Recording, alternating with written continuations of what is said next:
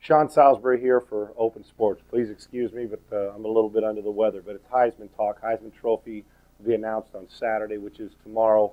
I'm choosing to talk about Colt McCoy today. I don't believe Colt McCoy is going to win it. I believe it's going to end up 5th Michael Crabtree, 4th Graham Harrell, 3rd Colt McCoy, 2nd Tim Tebow, and 1st Sam Bradford. Now, Tim Tebow, there's a special favoritism for him, and he's earned it. He's the best football player playing quarterback that I've seen in quite some time, and what a great late run he had, and a spectacular talent.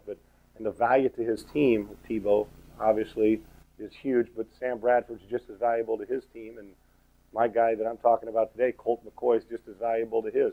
If I had a Heisman vote, Colt McCoy would finish 3rd in my balloting also. But that being said, comes back another year, next year could be his year. But here's why you can make a case for Colt McCoy. Make a case for him because with his arm and his legs, and that's saying something when you got Tim Tebow in the same class, that he's been the best quarterback in the country with both, using his feet and his arm to win football games. And that's saying something because Tebow does that every week. But you look at the numbers, when you're at the top of rushing for your team at the University of Texas, and you're putting up all those gaudy numbers throwing the ball, you've had a special season, and Colt McCoy's had that. And the most impressive thing to me is last year had an average year, came back this year, and there was controversy a little bit surrounding Texas. Well, was there a chance we'll use 2 quarterbacks? I can remember that being mentioned during the summertime and before the season started. And Colt McCoy squelched that right off the bat. He warded off all those demons or whatever it is that quarterbacks face, insecurities, and went out there and had a spectacular season.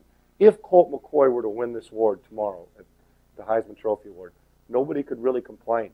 How could you? A one-loss team could have been playing in the Big 12 championship, but the way the system set up didn't. Is a national championship type team, and could be playing in that game too.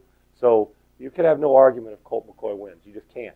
I don't believe he's going to, just like no argument if Tim wins, and no argument if Sam Bradford wins, who I think is going to win.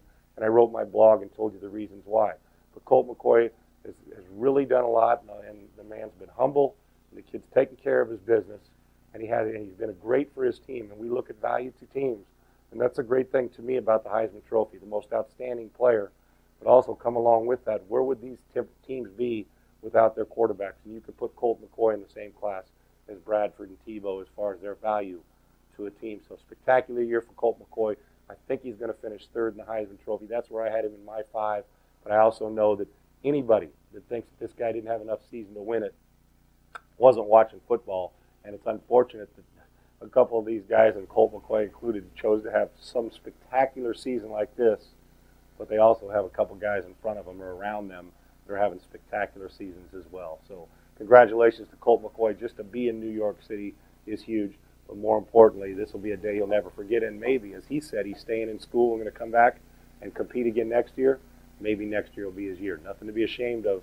Being one of the finalists that gets invited to the Heisman Trophy banquet is pretty impressive. So there it is. Colt McCoy, I believe, finishes 3rd. I would have no problem with him finishing 1st with the way he played this year. I'm Sean Salisbury for Open Sports.